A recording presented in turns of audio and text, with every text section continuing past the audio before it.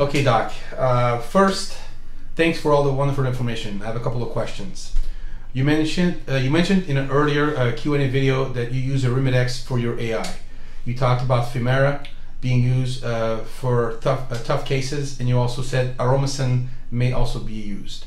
I tried Aromatase and found that it caused me an upset stomach. Please detail if Aromatase would be a good choice and a comparable dosage on a milligram by milligram basis to Aromatase. And question number 2, how do you structure your weekly protocol in regard to the timing of the HCG administration, AI usage, and testosterone injection? I wish to maximize my HRT and minimize estradiol side effect. Many thanks. Garrett. Two-part question there, right? Yeah. Pretty much? Yeah.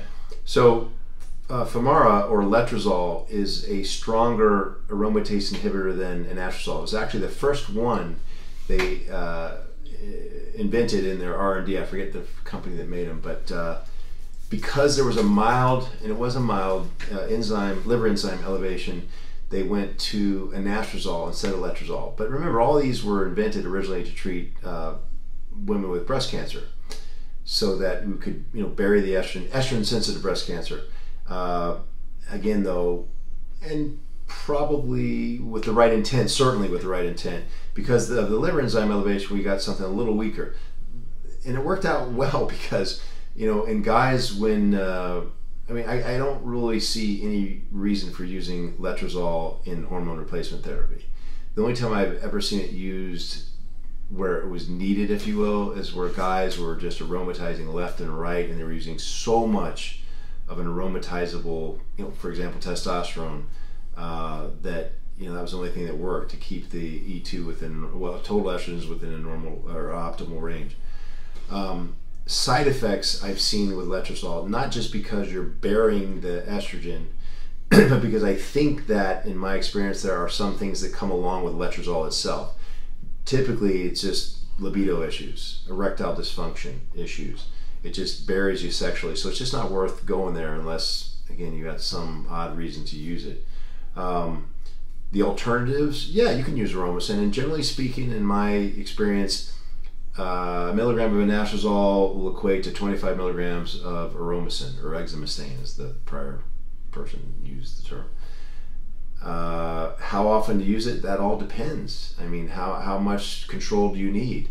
There is a different MOA with exemestane than with anastrozole, but again, in effect, it's remarkably similar. I mean, it might be different by 3% depending upon the study you read in effectiveness. So those are pretty interchangeable, yeah. What's the protocol when mentioning testosterone, HCG, and AI? Yeah, the timing. Again, it all depends. Yeah. What I try to do with patients, and again, it depends on each individual, how quickly you're metabolizing the testosterone. Okay, you've got, on average, and this varies widely as I've seen in my practice, but on average, and I say that because it doesn't come close sometimes, but you're going to see a peak in testosterone on about day 2.5 after you inject, okay, if you're doing weekly injections. Let's say day 2.5, and then it's going to tail down there for the remainder until your next injection 7 days later. Anastrozole has a much shorter half-life. I'm using cypionate, for example, with my testosterone, which has an 8-day half-life, right? Anastrozole has a 48-hour, 2-day half-life. So you're going to have to punctuate that more frequently into your week. And some people, if they metabolize the testosterone in a more narrow titer, you can use just an every other day anastrozole dosing to keep that titer narrow, and of course ultimately keep your estrogen, particularly the estradiol, which is what we use as a surrogate marker for estrogens, in a nice narrow range. I like to keep between 15 to 20 picograms per milliliter. I know I'm giving you way too much information, but the idea is to keep them within range. If you have someone who really bounces up very high with their testosterone as soon as they inject, so that say day 2 is, and this is, I've seen it, 3,200, even more nanograms per deciliter, more than likely they've climbed out of the body's comfort zone in that, the high side of the titer, and so the body's gonna make a lot more estrogen than typical of most other patients.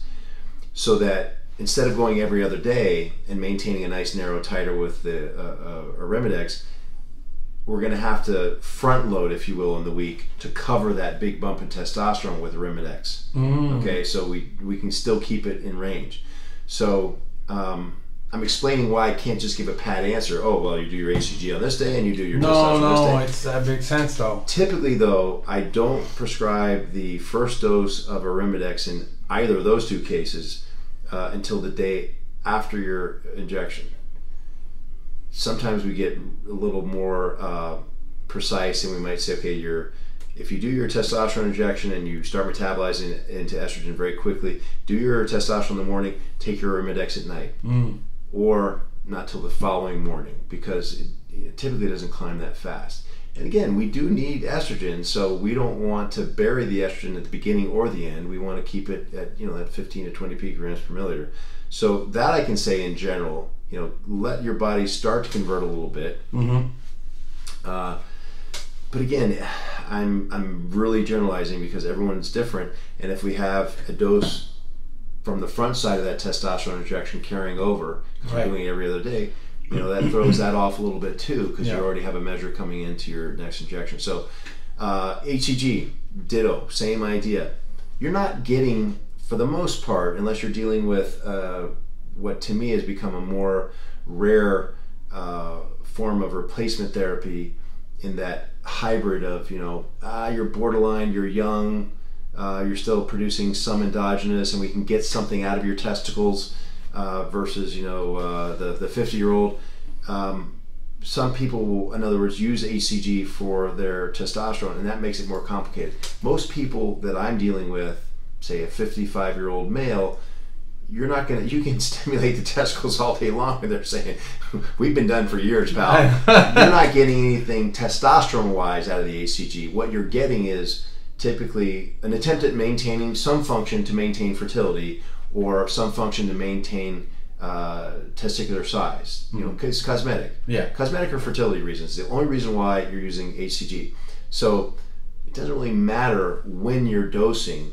You're just sending a signal that is not otherwise being sent by the pituitary in the form of luteinizing hormone through this analog of LH, HCG, to, hey, don't go to sleep on me yet, testicles. It's not going to work any better or any functioning less. Yeah. Gotcha. So yeah, it really doesn't matter as long as you're getting regular, and everyone's a little different there too. Some people, hey, as long as I nudge them once a week, and age is a factor, genetics is a factor, chronicity of use of testosterone is a factor. So you got to kind of see what works best for you.